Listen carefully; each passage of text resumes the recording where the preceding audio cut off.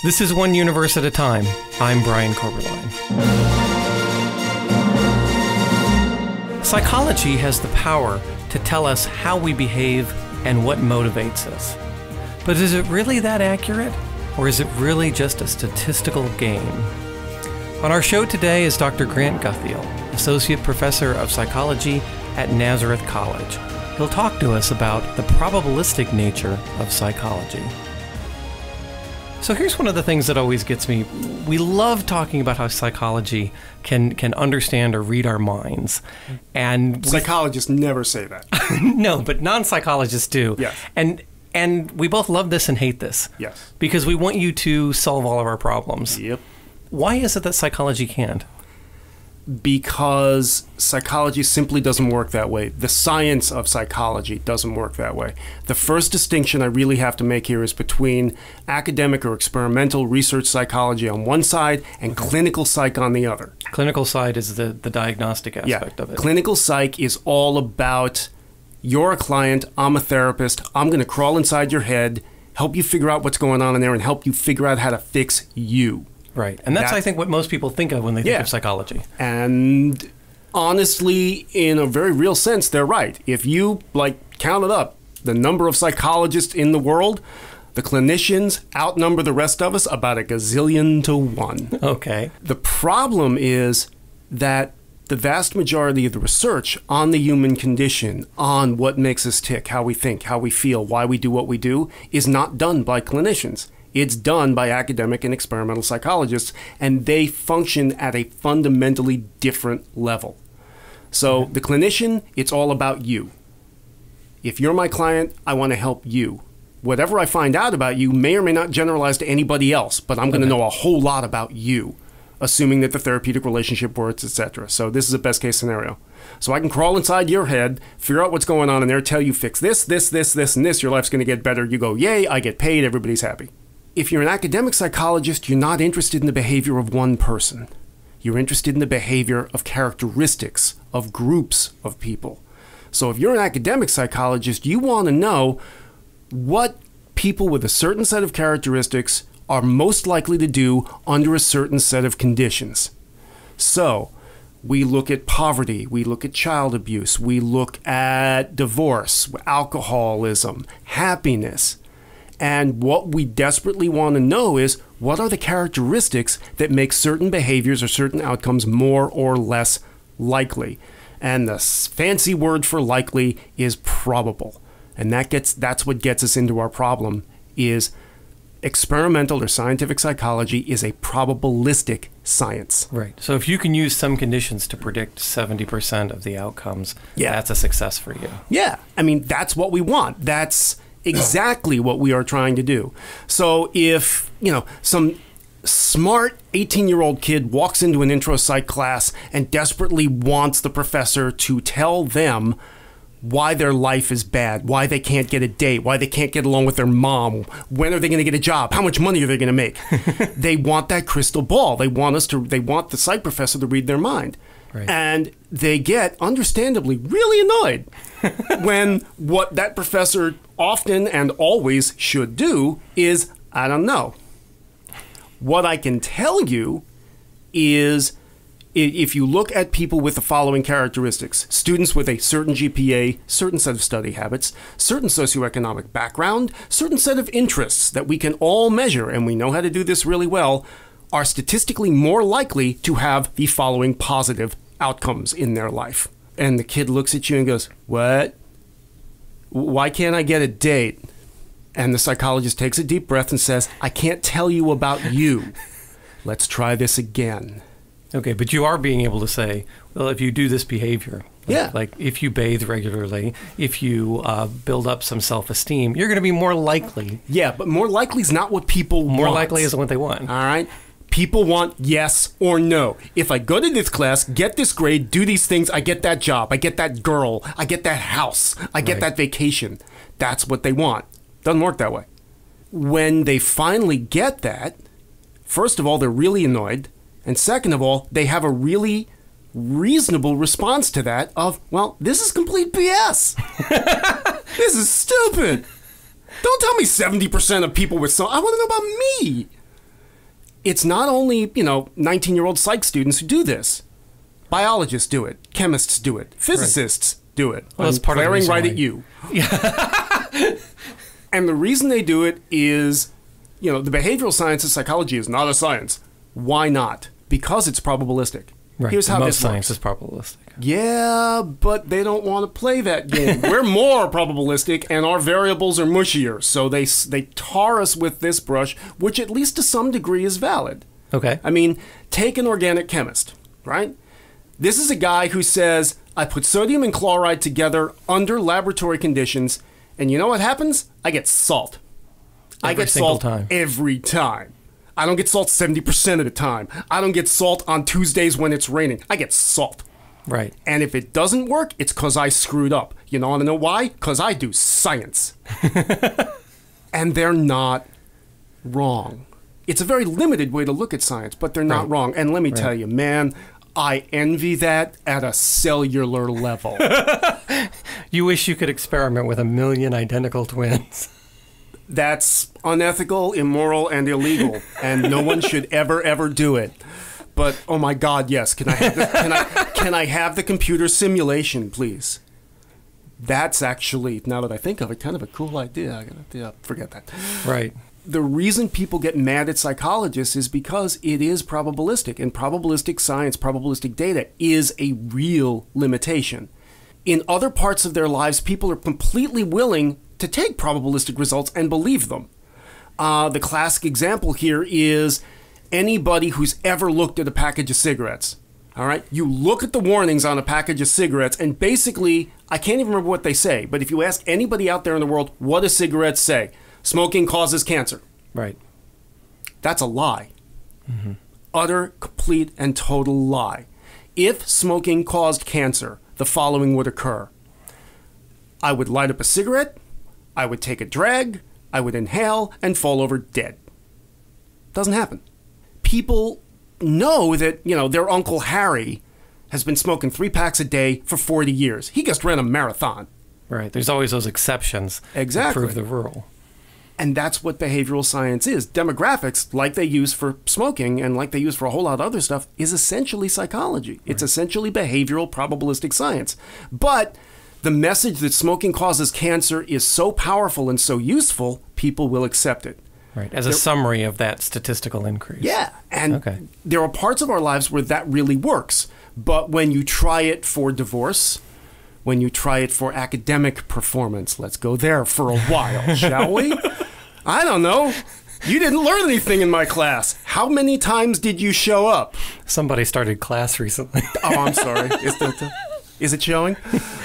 Honest to God, I love my students and I love my job, but there are times when, look, the thing I tell them is when you come to me, you don't have to show up to my class. I don't take attendance. But if you show up after not being there, it's the 10th week of the term. You come to my office or you come to class and you say, I'm going to fail. What can I do to fix that? All right, sign up for class in spring. Yeah, sign up for the class in spring. If I'm really, really snarky, I'll say, build a time machine. Oh.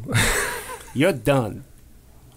Why? Because you didn't do the work. Right. Okay, I'm sorry. So there are things that are somewhat predictive. I mean, are there any kind of really neat examples of where the psychology actually gives a really strong statistical analysis? You won't like it, and people don't think it's psychology, but it works, and it's scary. Okay. Big data. Okay. You're on Amazon. You're looking for snow tires. You're shopping for snow tires. You click through this window. You click through that window. You've at it for about 15 minutes. And then all of a sudden, bloop, little window pops up that says, we notice you're looking for snow tires. We think you might be interested in the following products. And it's not that they're saying radiator hoses or wheel covers. Right. The products that they give you are big bags of cheddar cheese, fluffy pink slippers, and a new pool. Utterly random, silly stuff. Right. And then it gets scary. Because you go, puffy slippers? That's still, oh, wait a minute. Wow, those are nice. I could use a pair of puff. Oh, my God. They've just predicted you. Damn right. They watch what you do. They play the probabilistic game with god-awful amounts of data, and they do it really well. Right. And part of it's misleading because if it doesn't flag for you, you think, oh, well, their algorithm is off. Yes. But when it does work, you think, wow, it's so spooky. It's spooky. It's scary. They're reading my mind. No, they're not. They're doing probabilistic data analysis on huge amounts of data, and they're really, really, really good at it. And they don't have to be that good to actually make money. No, man. It's not like if you're looking for snow tires, mystically there's a 99% chance you need a big bag of cheese. It's not that. It's straight. Again, it's like you read my mind. Yeah, right? It's got nothing to do with you as an individual. Their algorithm says 13% of the people who are currently looking for snow tires and have this set of demographic characteristics that this individual has, and we know they do because we track their purchasing. Right. Also need cheese. It's a 13% bump, so we'll throw up cheese and fuzzy slippers. If we get a hit, just on a 13% increase, we win. Right. So when it works, it looks spooky. When it doesn't work, it looks stupid. And it's neither one of those things. It is hardcore probabilistic science. You're listening to One Universe at a Time. We're talking with Grant Gutheil about the statistical nature of psychology. Given that everything's statistic, you talked about big data and how we can analyze so many people in such detail. It kind of raises an interesting question for me, which is, in physics, we often, whether it's true or not, we kind of assume that deep down there is some underlying set of physical laws. That as physicists, as scientists, we try to discover what those actual physical laws are. But we assume they're there. Is the same thing apply in psychology? Do you think there's some absolute set of physical laws or anything that's there? Okay, I'm not going to give you a yes or no answer because we don't have one. Okay. That's the first thing I'm going to say. The second thing is, it depends on how far you dig, how far down you go. And at some point, when you get an absolute set of physical laws, you're talking biology, not psychology. That's probably one good way to look at it. So, are there absolute limits on a human brain at a biological, neurological level? Almost certainly. We just don't know what they are yet. But there have to be limits on computational capacity, processing speed. We don't know what they are yet. We know some, but we don't know. What I'm trying to say is there's this kind of pop psych notion out there that we only use 10% of our brain, or that there's some mystical thing in our heads that if we could just wear little tinfoil pyramid hats, we'll be able to talk to each other with our minds. Right. See, that's all nonsense. There are limitations on the wetware, on the biology, that put fundamental limits on the behavior. But most psychologists will say, yeah, that's true. We're all bipedal. We all have certain limitations and certain skills. Yeah, but that's not interesting. And I don't think that's the question you're asking. Right. The question you're asking is, are there limits at a higher cognitive, social, or interpersonal level? And the answer to that is, we don't know yet. Right. We really, really don't. And we have fights about that. And the fights generally fall along subdivisions within the field. Okay. Psychology is a remarkably diverse or obnoxiously diverse field, depending upon who you ask and what mood they're in. There are, quote, psychology departments at what are known as hard science universities. Let's take, MIT, for example. Okay. And the brain and cognitive science department is quite separate, thank you, from the psychology. I'm not even sure MIT has a psych department. They probably do. They have a brain and cognitive science department. Thank you very much. If you work there, the answer to the question you asked for those folks, more likely than not, is yes. Okay. Because what they're going to say is, it's a matter of technology. It's a matter of mapping the mind. Excuse me, God, I said mind. Kill me. It's a matter of mapping the brain. Mind is a nebulous concept and therefore stupid. Right. So mind is this abstraction. Forget it. Brain. Brain is mapping neurons, baby. You got it. That. Okay. So if you take that viewpoint, your idea is, we don't know yet, but we will. We will know that we believe those limitations exist. We will find them. We will find them in the following way. We will develop the technology to map absolutely every meaningful aspect of a fully mature human brain. And then we will watch that brain make decisions and feel and go to the symphony and get into a car accident. And then you'll have your million identical people. And you got it. And you will know there are limits. They are as powerful and as strong as the limits you guys in physics think are out there, and we're going to know what they are. Okay. That's one set of answers. There are neuroscientists who believe that that is not true, and there are a whole lot of psychologists who are not brain and cognitive science people who believe that is the stupidest idea they've ever heard, for the following reason. Human behavior is complicated. It is not neuronally based exclusively. Yes, you can't behave without a brain that works, but consciousness exists. Mm-hmm. It doesn't arise from the neurons. Period. The end. There are behaviors, abilities, understandings, whether you want to call it spiritual capability, consciousness, or anything else, that even if you understand exactly how the hardware works, exactly how the biology works, you will not be able to predictably, one-to-one, in the way I talked about a few minutes ago, you won't be able to make salt. Right. You won't be able to say, okay, if the hard science guys are right, the neuroscience guys are right, here's what you should be able to do once you can map the brain. I am going to, at a very basic and stupid level, make you raise your right arm, whether you want to or not. Okay. Because I'm going to tweak some little neurons in my head, and my arm goes up. And my arm goes up. That's going to happen. That already does happen in a lot of places. Right.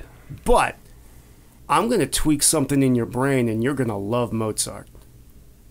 You've been a head-banging crazy person your entire life. But I'm going to tweak your brain, and you're going to love Mozart. Not Beethoven, not Sibelius. You're going to love Mozart. Okay. Now, they've done a little bit of this with memory, right? Where they've like erased memories, or have they implanted memories? But it's well, I do not believe, and okay, it's a good question. The answer is I don't know the research well enough to say. I will say they've done it with animals. Right, they've done it with animals, and they've erased memories. They've erased memories. There is memory erasure work being done with humans, very specifically with PTSD, as a treatment for PTSD, and that is both brilliant and interesting and terrifying. Right. And they can also do things like stimulate pleasure centers or things like that. Oh, yeah. That's been going on for a long time. Which is more abstract, but... Yeah, and also potentially evil.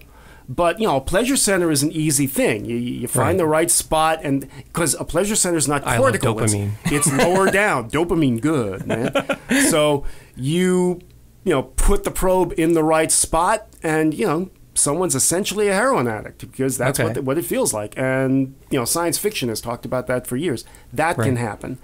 But pleasure center is easy. Raising your arm is easy. Making somebody like Mozart is not easy. How about this?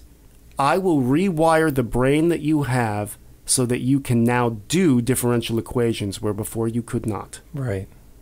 When we can do that kind of stuff, that's definitive proof in my mind that we are in fact meat robots, and that we now know the rules of the human universe, and that we can do whatever we want. It's interesting because you say hardwiring someone to be able to do differential equations. To me, would seem like it doesn't necessarily answer that. Whereas, now, how come? Well, because at a very basic level, being able to do differential equations is kind of a cognitive task. Yes. And it would seem to me that having someone like Mozart forcing the appreciation of this to a certain feeling seems, I guess, stronger. Maybe it's not. I don't see them as meaningfully different behaviorally. They are both behaviors. They are both very high-level behaviors. They both involve a high level of cognition and emotion. Okay. People who are good at differential equations, I am not one of them. People who are good at differential equations, I mean, have you've seen the video of brilliant mathematicians describing what it feels like to solve a problem? Yes. That's an emotional high. Exactly. That is the look on a new father's face. Okay. It's the same thing. So if you're good at really hard stuff like this, your body's going to like it. Your brain's going to like it. It's going to have an emotional component. Mozart is obviously going to have an emotional component, but it's also very complex cognitive style of music. Maybe I should have said Beethoven or Bach, but Mozart still. So I don't see them as different. I really don't. We tend to think of feelings as being more abstract, or maybe even being more real. And I would say more real, but keep in mind that physiologically, the way the brain is structured, all that thought stuff, all that cognition stuff, that's cortex, man. That's the most recent part of the brain. Right. All the emotions, that crap's buried deep. Right. That's been there for a while, man. And it's chemistry. Rats have emotions. Right. Dogs have emotions. We have emotions. And they're really deep and really basic. So it's actually the cognitive part that's actually more difficult. I think so. Mm-hmm. And also the thing that makes us human to a large extent, and I have this argument with my students all the time. I'll usually get somebody who says, why do I have to feel things? Feelings are stupid. Emotions are stupid. They make me do dumb things. And what they want to do is that whole, Star Trek notion. They want to be Data. They want to be Spock. The ability to just switch off the emotions. And just think. Wouldn't that make the world a better place? Most psychologists, maybe not most physicists and maybe not most neuroscientists, but most psychologists would say, oh, heavens no. It would be terrible because we have evolved emotions for a reason. They're not a leftover. They're not a problem. They are an integral part of who we are. Right. It's like we behave irrationally, but we behave in emotional ways that we can understand. And emotion does inform cognition in positive ways. Right. Emotion is not the thing to avoid and get over. It is the thing to understand and use. And I hate to use this term because it's pop psych like crazy. But, oh, here we go. I can't believe I'm going to do this. Go for it. Mindfulness. Okay. I said it. So the kind of meditation thing. Yeah, nobody held a it gun to my head. I said mindfulness of my own free will. If you have one. If I have one, which I may not. But that notion of being present, being aware of, wow, I am really pissed off. Okay, take a deep breath. Why is that happening? Right. What's going on? Oh, that's why that's going on. All right, man, it's good that I noticed that. It's good I had that emotion because now I know, I understand a lot more of my current state, my current mind, my current being. Everybody knows you get into trouble when I'm so angry and I punch somebody in the face or road rage or something. Or I'm so excited I go on YouTube or I go on the shopping network or something and buy 10,000 somethings I don't need. Right. But what they don't remember is when the emotion and understanding the emotion positively informs their behavior. Mm-hmm. How many times have people had exactly the same problem with, I'm not angry, I'm fine. Really? Because you're not, and your inability to understand that you're really, really not is a serious problem in your life. Right. If we run away from our emotions, we get worse, we don't get better. And if we lose them, we don't get better, we get worse. Right. We have to have them integrated. Yeah. The integration, which, is mindfulness, is the new way to think about that. It's, okay, yes, let's move on. It bothers me. The idea that we're programmable. I mean, it's all kind of like the thing when you mentioned data, for example, that if a data existed in the way that data exists in Star Trek, of this kind of autonomous android, most people would attribute some manner of humanity to him. Intentionality. I'm not sure you'd say humanity. Intentionality. Okay. Which raises that discussion of, is a computer mind equivalent to a human mind in the broad sense? Usually it's, would a computer mind have a soul in the way that humans have souls? But that idea of, could you recreate, if you can really map out it, is it just a matter of patterns, whether they're on wetware or whether they're on silicon? I think it is a matter of patterns. I don't think that the interesting question is human versus data, because I think intelligent, autonomous AI will exist at some point. That scares me, but I think it's true. They will not be human. They will be nothing like human. They will be an intelligent, autonomous species with which we will share the planet until we, kill them with fire. Yeah, we have the Google analogy of the self-driving cars, or computer chess games. Kasparov, for example, said he felt, a presence. That was in his head, man. That was in his head. But the thing that I think is more interesting is you're talking about, if you can map an individual human mind completely, that means if we are completely programmable, and we may be, you map memory, you map experience, you map personality. If all it is an electrochemical system that is completely understood, you can translate that into a silicon-based system, you can download it, you can save it. Right. That's the idea of the singularity that happens Exactly. in science fiction. Ray Kurzweil's popping his vitamins Kurzweil's dream. because he knows it's going to happen. Here's my question. Is that a human being? Can you hold up a hard drive and say, this is a person? Is smashing that hard drive murder? I think it is. I'm a psychologist. I have a certain viewpoint and a certain set of biases, but I think it is. I don't think humanity is in the wetware. I think it's in the patterns. I think it's in the memories and the preferences and the biology and the experiences. So if you copied the hard drive and then destroyed the original, that wouldn't be murder. Probably not. So if you copied a person and destroyed the original person, that also wouldn't be murder. Ooh, that's an interesting question now, isn't it? And again, if there are any sci-fi authors or sci-fi readers listening to this, they're jumping up and down and annoyed with this because they're going, yeah, this guy did that book, this guy did that book, this guy did right. Catch up, people. It's a common theme. Yeah, you know, it's a way of bringing the afterlife into science fiction. But I think it's potentially real and valid. I mean, if you can really map the brain at a single neuronal level or whatever lower level is necessary, you can download it, you got a person. So it sounds a little bit like you're kind of dancing around Pandora's box. That if the neuroscientists and the computer guys actually do discover this, it may be an answer we don't want. Yeah. And I'm enough of a scientist that I don't care. Or that even if I do care, I have to know. I mean, that's the whole point. You gotta know, man. I mean, there's a possibility that consciousness, assume consciousness exists for a minute. Right. And consciousness is an emergent property of a sufficiently complex cognitive emotional processor. Mm-hmm. It is possible, and this is what I've been thinking about the last couple of weeks, it is possible that we are an evolutionary dead end because we have evolved to be very complex, very capable and competent processors and manipulators and builders and tool users. Right. And then along the way, because evolution is a blunt instrument, this stupid thing showed up. Of consciousness. This consciousness thing just showed up. It emerged out of all the cool stuff that was being selected for, and it's almost like a disease. It's almost like a problem. And it's going to kill us.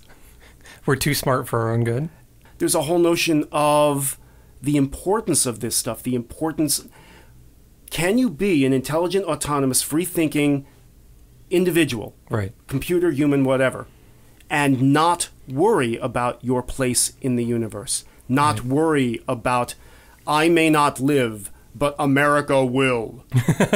I may not live, but my children will. Right. Can you be that intelligent, tool-using creature and not carry all the baggage of, you dress differently from me, you look differently from me, you sound differently from me, therefore my tribe needs to survive over yours. I'm going to kill you. Right. Because I have to. Right. Because it's a biological imperative. It's an evolutionary imperative. Right. But it seems like on the other side, too, is that if we do, in fact, replicate human brains, if not human minds, one of the other ideas I would say replicate persons, whatever that means. Or replicate persons, then. The other idea is that, we're not the end of evolutionary progression, but there's a transition from biology to silicon, and that the mental evolution continues. And we're right back to Ray Kurzweil, man. Yeah. We're right back to the singularity. He's a little crazy, I think. Ray, sorry. But he's not necessarily wrong. You've been listening to One Universe at a Time. I'm your host, Brian Koberlein. We've been talking with Grant Gutheil about the probabilistic nature of psychology, among other things. Our program is produced by Mark Gillespie at the Rochester Institute of Technology with support from the RIT College of Science. Thanks for listening to One Universe at a Time.